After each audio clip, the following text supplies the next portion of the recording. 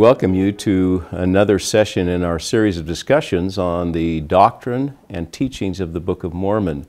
Our specific topic this session is the doctrine of the atonement of Jesus Christ. And I should mention that this is the first in two sessions that will cover the doctrine of the atonement. Joining us for this session are colleagues from the Department of Ancient Scripture at Brigham Young University in Provo, Utah. To my right, Professor Avram Shannon. To my left, Professor Jan Martin. And to my far left, Professor Eric Huntsman. It's nice to be with the three of you as we look at this most important doctrine, perhaps we could even say the core doctrine of the gospel of Jesus Christ. And I guess the first thing that occurs to me, or first question, is regarding the English word atonement. The word atonement occurs, I think, in the first time in the Book of Mormon in 2 Nephi chapter 2, Lehi's great instruction to his son Jacob. But Jan, I know that you have done significant work on the English Bible and English vocabulary words that are part of our theology. Tell us a little bit about the word atonement.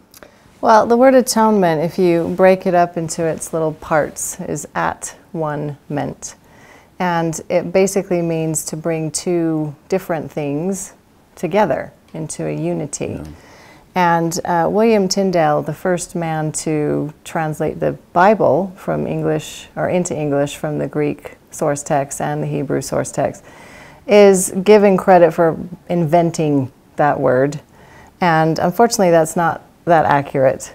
He didn't invent the word. We see the word at one in 13th century writings. We also see it, the one meant concept in the 15th century.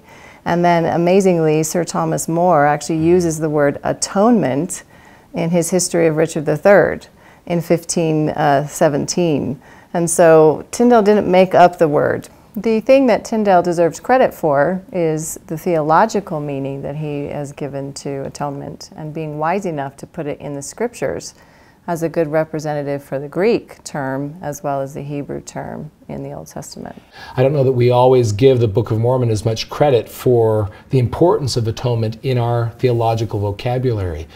I think when Joseph Smith was bringing forth the Book of Mormon by the power of God, Joseph and the Spirit together seem to have sensed the broad semantic range or possibility of atonement, because it appears 24 times in the Book of Mormon. As Avram and Andy will tell us, it's all over the Old Testament, I think 69 times.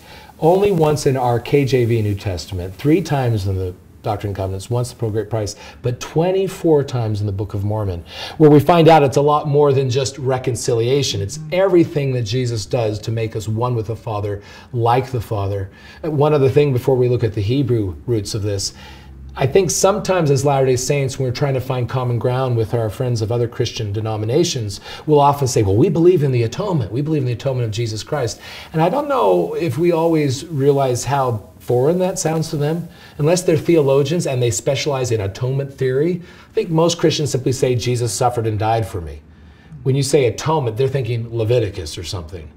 But for us, it encapsulates so well what it means when we talk about everything that Jesus did for us, which included a lot of the Old Testament senses, right, Andy? It does. We talk about a wide range of semantic meanings. You're talking about the Hebrew.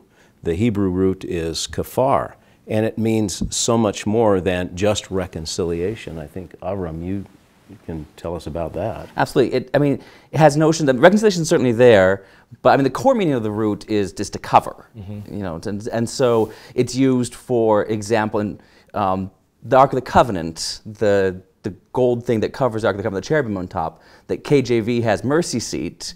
It comes in the same root. Kaporet means it's the covering thing. So it's covering the top of the ark. Covering the top of it, but it's translated as mercy seat in part to try and get a sense of this connection to Hebrew kafar. One of the meanings that comes from the Hebrew word kafar that I really appreciate is the price of ransoming a life.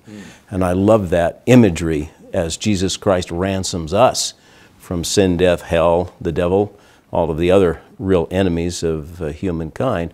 So that is comprehended in that term kafar. So it is really, for me, it's a wonderful word.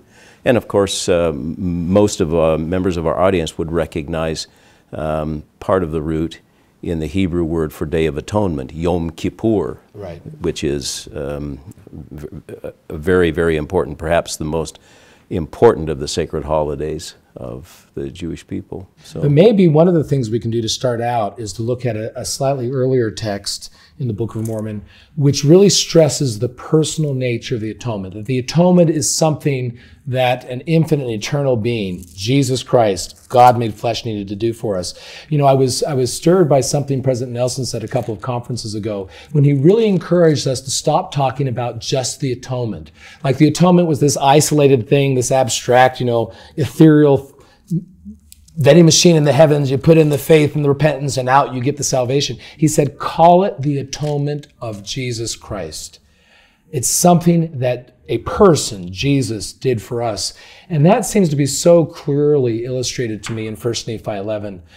Our readers and our listeners will immediately recognize this as the great vision that the prophet Nephi has. When he asked the Lord in prayer to explain the earlier dream that Lehi had had. This is the famous tree of life dream. And so the angel says, what do you see? He says, I see a virgin, verse 15, most beautiful and fair above all other virgins. And then the angel says, knowest thou the condescension of God? And this is such a great word, right? It comes from the Latin, to come down and be with, and usually connotes a superior coming down and being with inferiors. And what we see next, and of course, Nephi doesn't really quite understand, right? I mean, this is such a great passage. The Spirit says, you know what the condescension is? And Nephi says, well, I don't know that, but I know God loves his children. That's exactly the point. That's the point. God so loves the world that he sends his son. And so the condescension is really in two ways. Right, exactly. It's God the Father coming down to be the Father. So that Christ will be the only begotten. Exactly. And then it's Jesus Christ, the second aspect of condescension, because he's leaving his godly throne to come down and be like one of us. Because you brought up verse 16, knowest thou the condescension of God? And he says, I don't.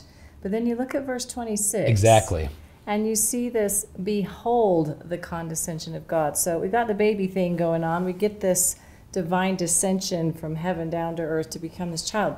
But once he becomes an adult, he's still condescending, right, to associate with us and do all of these things that he either doesn't need to do, baptism in that sense of being forgiven of sins, or having to put up with the judgments of men. I find this really interesting that Nephi has the same vision as his father had, because later on it becomes apparent that Lehi is very, very concerned about the trajectory of his sons. He wants them to stay on the path, but he's also concerned about his really good son, Jacob.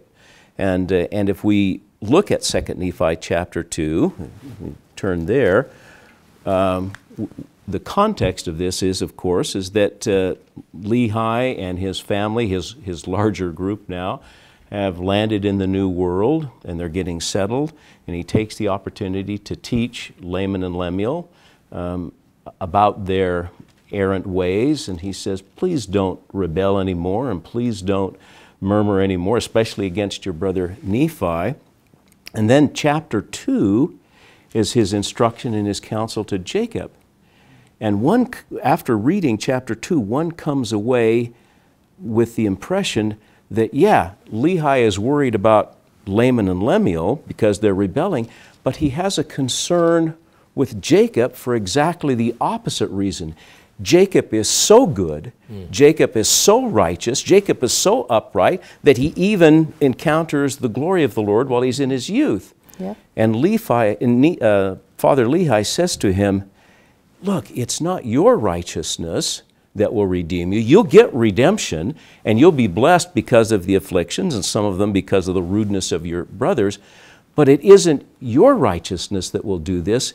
It's the righteousness of the Redeemer. Mm-hmm. And then he starts talking about the law. And he says, the law can't justify you. By the law, no flesh is justified. This is 2 Nephi 2, verse 5. And he says, rather, redemption cometh in and through the Holy Messiah, for he is full of grace and truth, just as Nephi saw and just as Lehi had seen earlier. And then Lehi says, verse 7, he offereth himself a sacrifice for sin to answer the ends of the law unto those who have a broken heart and a contrite spirit. And I stop there every time and marvel, because I think we all have the image of Jesus' suffering in Gethsemane and on the cross at Golgotha, but perhaps bringing that down to our level, it seems to me we're being asked to offer up the exact same things that Jesus Christ offered. Jesus Christ offered a contrite spirit, or let us say a crushed spirit, in the Garden of Gethsemane, and then he died of a broken heart or a ruptured heart on the cross. And so the very things that Jesus did for our salvation are the very things that the Lord turns around and asks us to offer.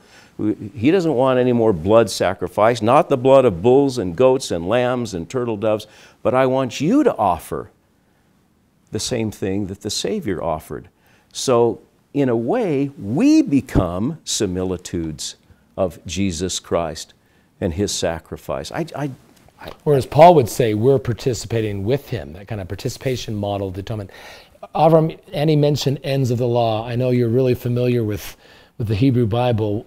As a Hebraist, how do you read that when it says it answers the ends of the law? What is law in the context out of which Lehi and Nephi came? Well, this is a great question, because one of the things that's important as we read the Book of Mormon, and we think about, especially until Jesus comes, of course, is that they're living the law of Moses throughout. Even as they have the specific knowledge and revelation about Jesus Christ, they continue to live the law of Moses. And in fact, Jacob is going to be a priest. Right. That's his job. He will work with the law every day of his life as he teaches the people and does these things.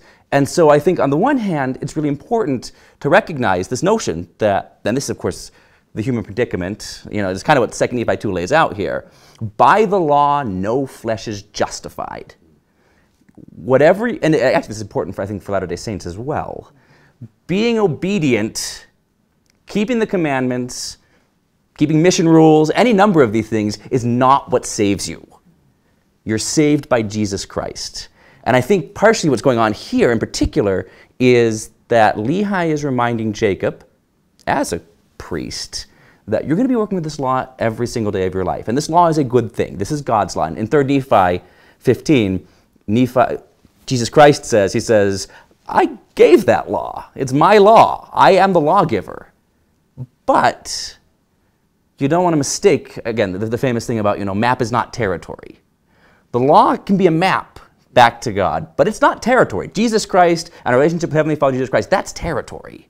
And so this is in some ways, I think, as he's teaching Jacob to teach the people then about the atonement of Jesus Christ, about what Jesus Christ did, he's saying, this law is good, and you're really great. You said you're a good son. You're good.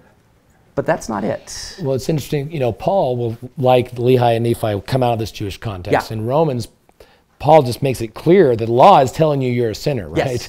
So the law says, thou shalt not kill. If you kill, you're a sinner. If you don't kill, well, then at least on the positive side of it.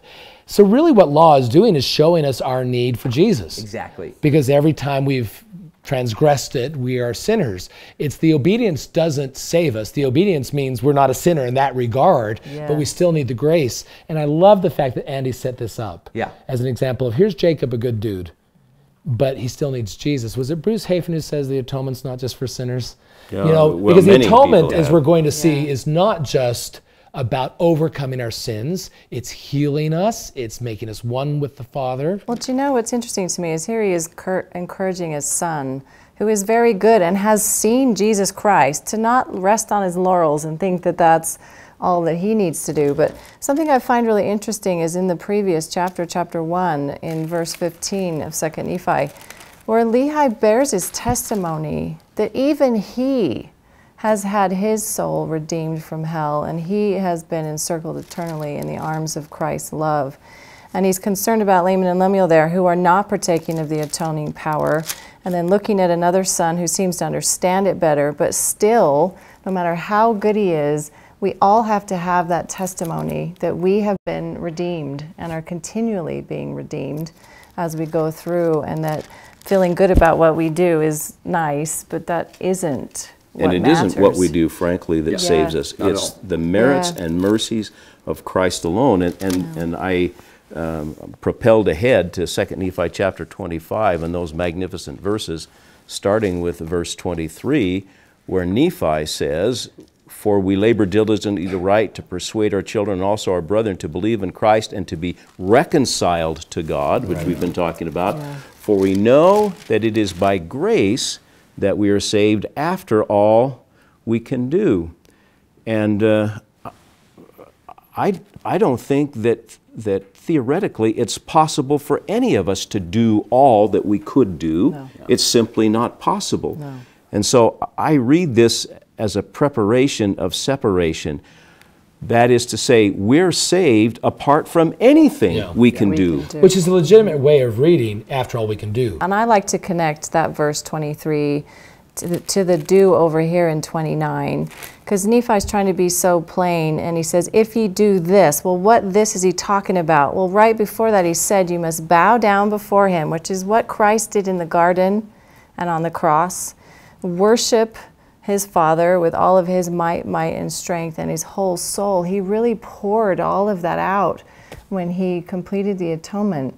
And so here's Nephi going, you do have to do this same thing that Jesus did. And if you can do that, and I connect it over to verse 26, then you can obtain this remission. Now let me just clarify of what your you and Eddie are sins. saying. I mean, obviously, we can't do what Yeah. Jesus did.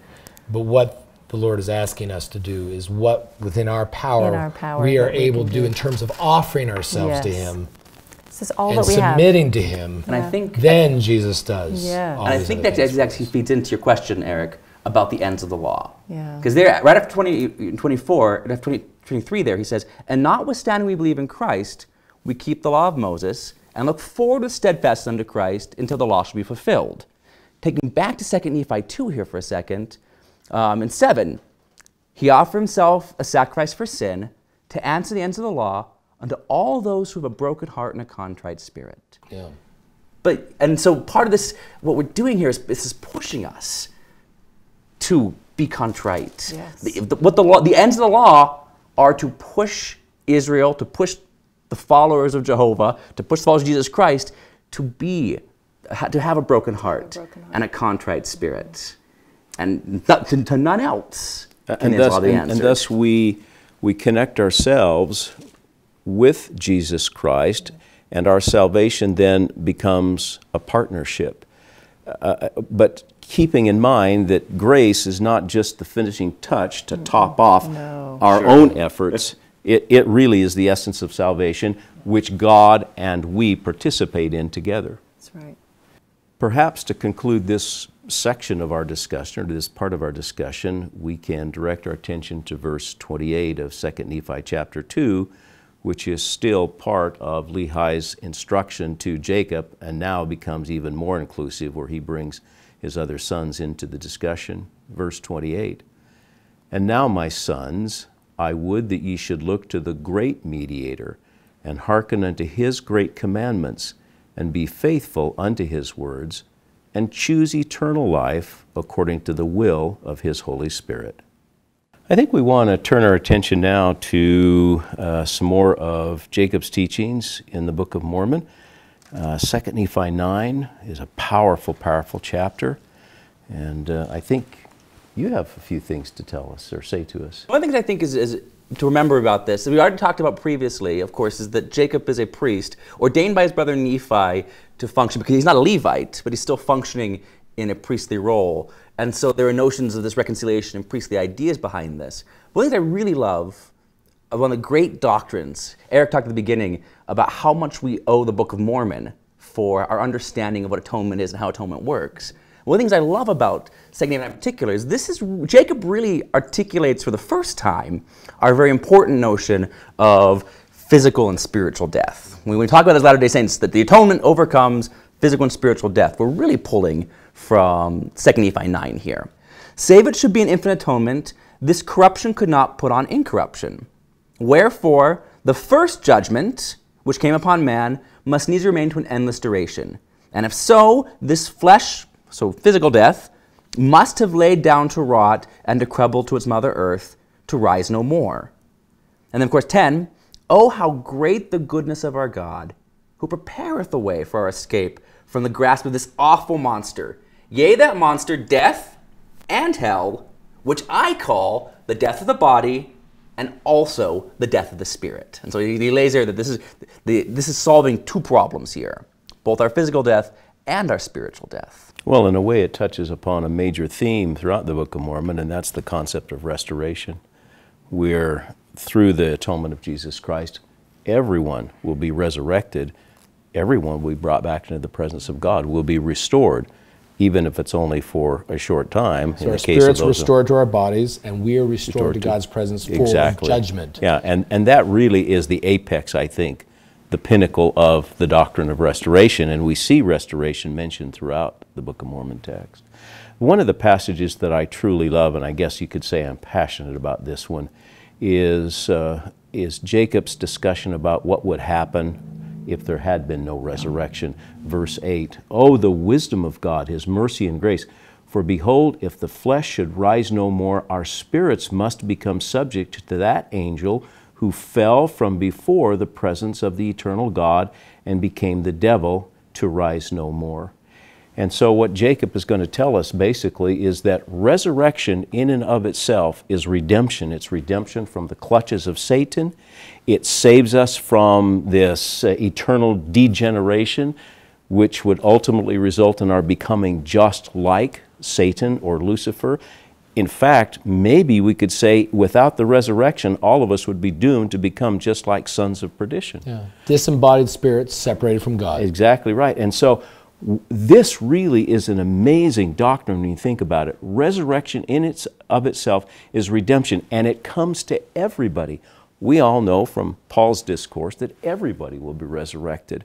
It doesn't matter whether you're good or bad, or whether you're tall or short or whatever. Everybody will be resurrected as a result of Jesus Christ, who was the first fruits of the resurrection. But even more than that, even if you don't repent, as a result of resurrection, you receive some kind of redemption. And as we're talking about atonement being everything Jesus does to make us like the Father, obviously we all have to overcome sin. We all have to overcome death. But there are those beautiful passages that perhaps some of our colleagues will treat, like in Alma 7, about the healing power of the atonement. And when I look at God, you know, my God is not depressed. And I'm depressed a good part of the time. And some people struggle with, well, Nephi and Jacob do, with chronic depression. And that's something that needs to be healed. I have a son, as some of you know, who has autism. Yeah. And that is a disability that will not be overcome in this life, but it will be in the resurrection. My God's not autistic. I mean, there are so many things that don't have to do with sin, but are part of mortality, that the atonement heals, covers, draws together, makes whole. Can I just have us go really fast in 2 Nephi 9 to just verse 19? I just like that awful monster word that he uses there in the middle, the devil, but and death and hell. And so you've got the death there and the hell there. And for anybody that has physical challenges in this life that are not overcome, you do kind of experience a death regularly, of shortcomings and shortfalls and things that... And you experience a hell. Yes, you know, and so it's such a beautiful thing to bring all those together. Well, it's even there in the next verse or two. He suffereth the pains of all men and women, verse 21. Yea, the pains of every living creature, both men and women and children. And on that, in verse 53, same chapter here, kind of sort of one of his Jacob's summing up statements there, kind of, behold how great the covenants of the Lord, this idea of covenant and law and relationship that we're trying to, this reconciliation back, this atonement, and how great his condescension. There's that word again. There it is. Unto the children of men. And because of his greatness and his grace and mercy, and then he talks about how he's promised that our seeds not be destroyed. Again, this notion that the grace and mercy is not just, it's so much bigger than we give it credit for. So much, there's so much more involved, which I love. I love Jacob for these. Oh, how amazing this is! This is the greatest thing ever, and I love that. You know, we condescends with us, and all these great things because of his greatness and his grace and his mercy. So as we think about concluding our discussion, this session together, I want to ask a question that I understand President Packer used to ask of his quorum members, the quorum of the 12. After all we've said and after all we've heard, Therefore, what? What's the so what of the message that we've been talking about? Well, I would like to take my answer out of 2 Nephi 9, the rest of it. I mean, we've covered really well the beginning, but as we come to say verse 45 and in the end there, you see some more, oh, my beloved brethrens, and more messages, but these pleadings of turn away from your sins, shake off the chains, come unto God, prepare your souls. And then verse 50, come my brethren, everyone that thirsteth, come, buy and eat. And then 51, do not spend money for that which is of no worth. So I think that Jacob gives us a lot of these, now what do we do? Well, we need to remember that when we're thinking about the atonement, it is body and soul, and it brings us back into the presence of God, where we will then have this conversation with Him about what we've been doing. And so if we think of it as, if I'm always contemplating that return to God's presence, then I will make better decisions. I will come unto God. I will turn away from my sins. I will make my priorities what they need to be, because I'm thinking about that moment down the road. And so we can all take that away of what can I do to make sure that when I'm returned to God's presence, that is a good experience for me. And it's something I look forward to having.